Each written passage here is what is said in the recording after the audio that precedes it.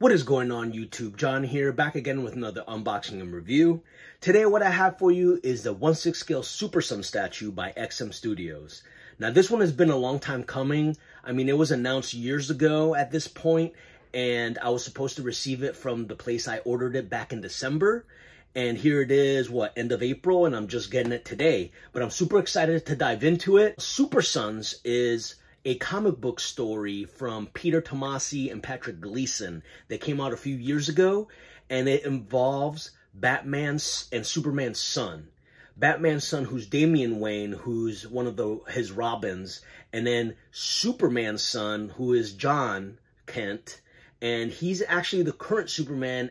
And both of them, back when they were younger, they kind of had this like dynamic duo kind of group together called Super Sons.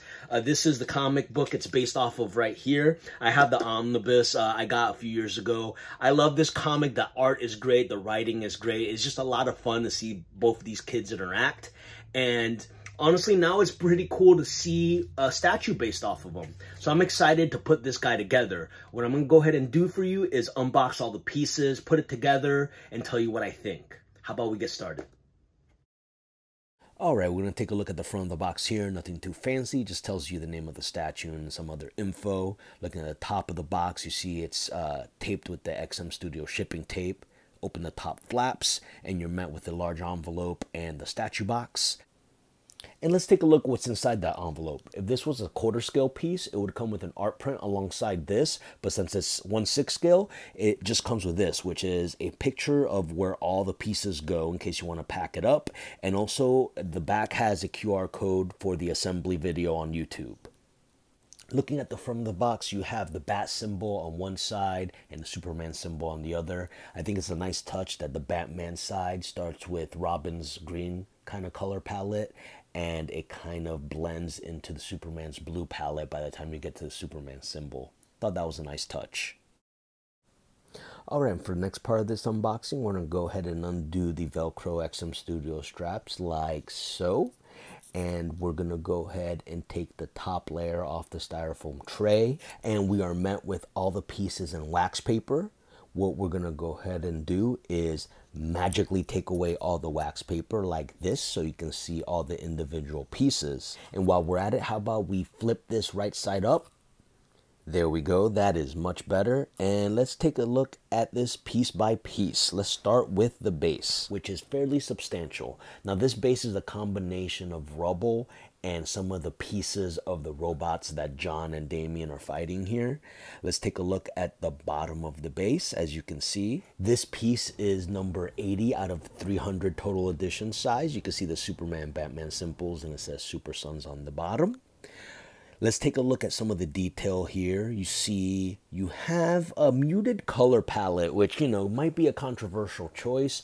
I don't really mind it because I feel with everything else that's going on and all the primary colors of the characters, if this had a lot of wacky colors as well, I think it would kind of like all feel a little too busy. So I don't mind it. As you can see, the robot is very nicely sculpted, very nicely painted. I do like all the different cracks and damage that they added to the cement here. I think it's a nice touch. All right, let's move on to another piece of the statue. Let's start with the legs here. These legs are from the robot. I'm fast forwarding here because I took away some of the styrofoam pieces that were kind of filling the gap so it wouldn't break during shipping. But yeah, these are robot legs. It kind of remind me actually of Ed 209 from the movie RoboCop. They look a lot like that. But yeah, I like the detail on this. As you can see, they have, oh wait, there's a piece of styrofoam here. Let me get this off real quick. Yeah, you can see all the bolts. You can see all the different scrapes from it, them fighting it. All the separation on the toes and everything. I think this is nicely detailed, and it's actually pretty chunky. Like it has a lot of weight to it. It's probably made out of polystone, I'm guessing, or cold cast porcelain, which I think is what a lot of their stuff is made out of. But yeah, nicely done here.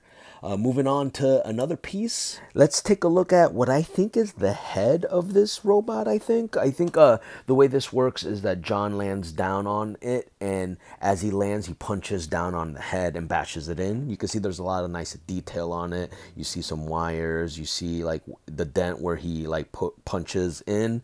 Nicely done here. If I had any complaint about this base, is the fact that some of it kind of is hard to discern what is what.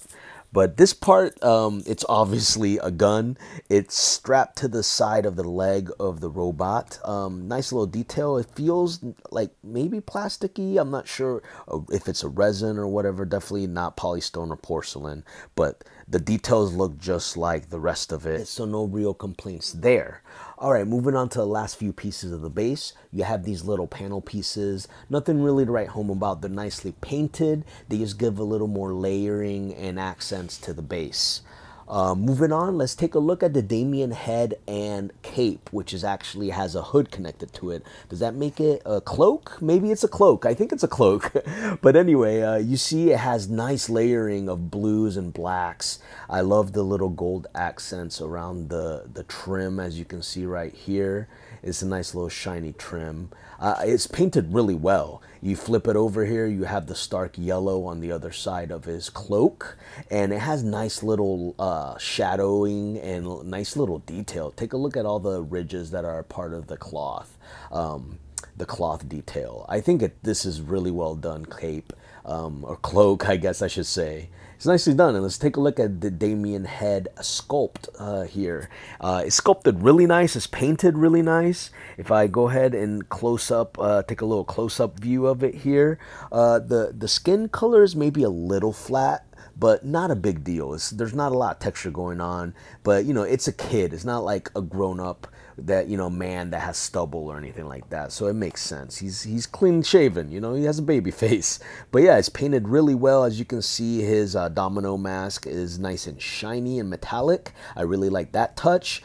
His hair is nicely sculpted. He does have a bit of a fade going on, and he has a little stubble there that you can feel texturing on. It's a nice touch. I really like the detail they did with the head sculpt here. All right, I'm gonna go ahead and err on the side of caution and actually put this back in the styrofoam. It doesn't really lay flat very well, and I don't want to run a risk of maybe snapping off one of the points of his cape. So I'm gonna go ahead and slowly slide this back and take a look at the Robin body next. Gonna carefully take him out of the styrofoam here. Yeah, and I like the details. First of all, you got to be careful. I just poked myself on my finger there with his gauntlets. These are really pointy, so be careful of either poking yourself or even snapping them off by accident. But taking a closer look here, I really like the details here. I like the contrast between the matte finish on the arms and the legs, and then the shiny finish on the armor and the pants. As you can see, there's different textures on his knee pads, on his pants, on his armor, on the utility belt. You have different little individual pouches that are nicely detailed. I really like what they did here. You don't really appreciate how many different sculpted details there are until you have this in hand. I'm really impressed with it. All right, let's move on and take a look at Superboy, aka Jonathan Kent. Let's take a look how he came out. Now, unlike Damien, he is all one complete piece. I'm guessing because his cape is a little less tricky than Damien's is.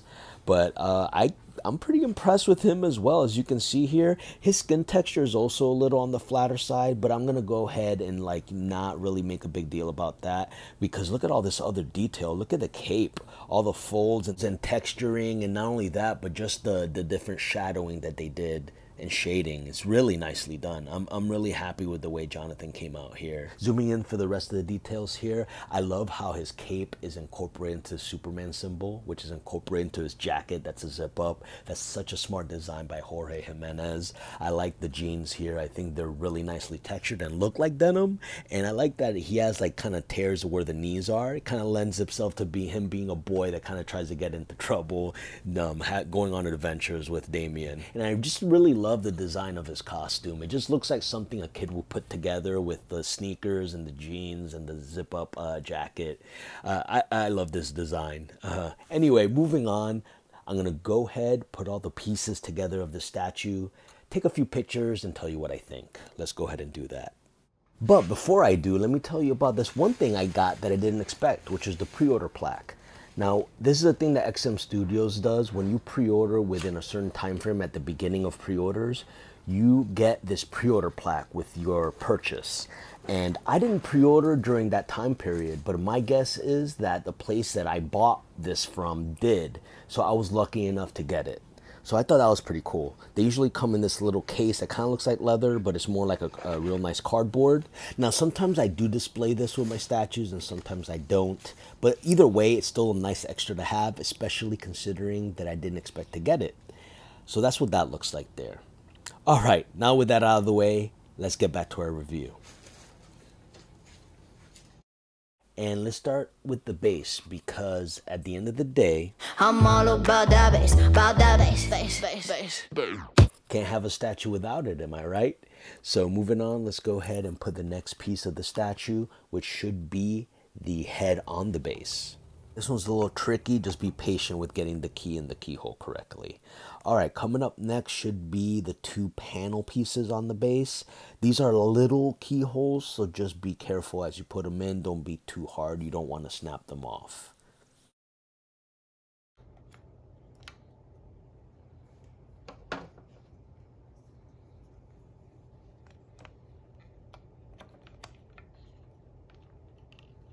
All right, now that we have most of the base put together, let's go ahead and start with some of the main pieces. We're going to start with Superboy. We're going to go ahead and try key him in now. The trick to putting him in smoothly into the base is to use his fist as a guideline to where he should be, and then carefully putting the keyhole in the key of his foot into the base. Make sure to lightly press down on the key so it disappears into the base. After that, you're going to go ahead and take the Ed 209 legs and place them behind Superboy. Now, the trick to this one is the left leg, you kind of swing underneath a part of the base where you could see that the legs would rest. And you kind of do that until the keyhole on his right leg kind of slides into place, just like that. After that, you place the gun that's attached to the legs. It's gonna have a key there and a keyhole there, and you just kind of line them up together and it snaps right into place, just like that. And we're closing in on the home stretch here. We're gonna put together Robin next. I'm gonna start with his body. He has a big key right there. It goes in a keyhole on top of the robot legs. He's tilted a little bit to the side because he's jumping over Superboy, so keep that in mind. Slides in pretty easily. Next up is going to be his head and his cloak. And that also has a pretty large size key, as I'm going to show you right here. And it goes in the hole on top of his body. Pretty easy stuff. Make sure not to snap any of the edges of the cape. Make sure there's not anything around you. And he kind of slides in just like so. Not too hard because gravity does all the work. Forgot to show you these when I was showing you the other pieces. Damien comes with two batarangs, as you can see here. One in each hand. So I'm going to go ahead and place those now. No real tricks to these. You just kind of wiggle them until they kind of fall into place, as you can see here. First, I'm going to do his left hand like so. And next, I am going to do his right hand like this.